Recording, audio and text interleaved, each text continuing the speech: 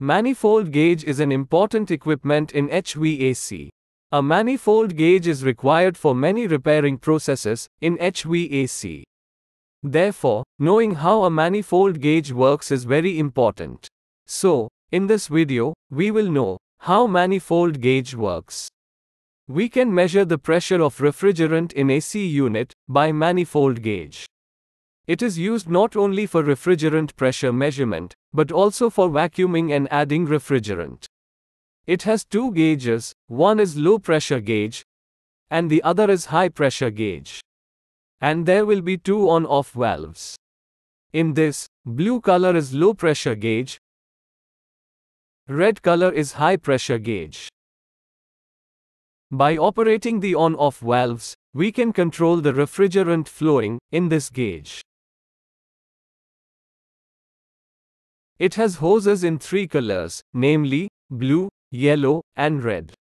The blue hose goes to the low pressure gauge.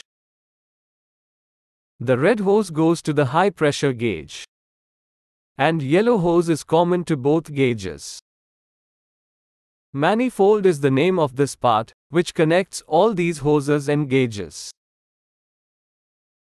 This is the sight glass, through which the refrigerant flow can be seen.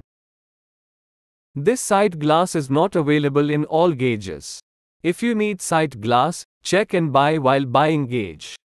At the back side of the gauge, you can see three dummy connections. When we are not using the gauge, we can keep the hoses connected to it. With this, the inside of the hose can be kept clean, without dust. Now let's see how it works. This is the cross-sectional image of manifold gauge. This is low pressure gauge.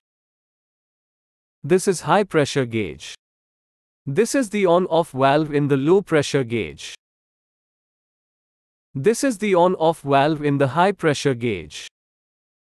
This is the blue hose, this is the yellow hose, and this is the red hose. The blue hose and red hose are directly connected to the gauge. Yellow hose is connected in common to both.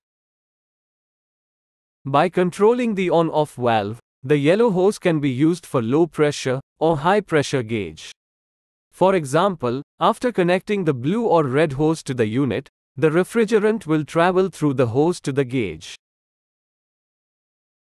Through this, you can know the pressure of refrigerant. Now, when you open the on-off valve, refrigerant will start going to the recovery cylinder through the yellow hose. This is how the refrigerant is discharged from the unit.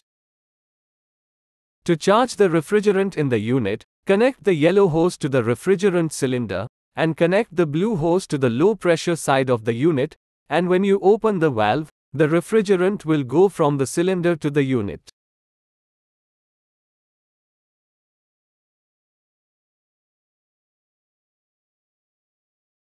This is the basic working details of manifold gauge.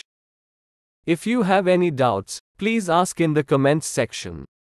In subsequent videos, how to charge the refrigerant, how to vacuum and how to check the pressure of the refrigerant can be seen continuously.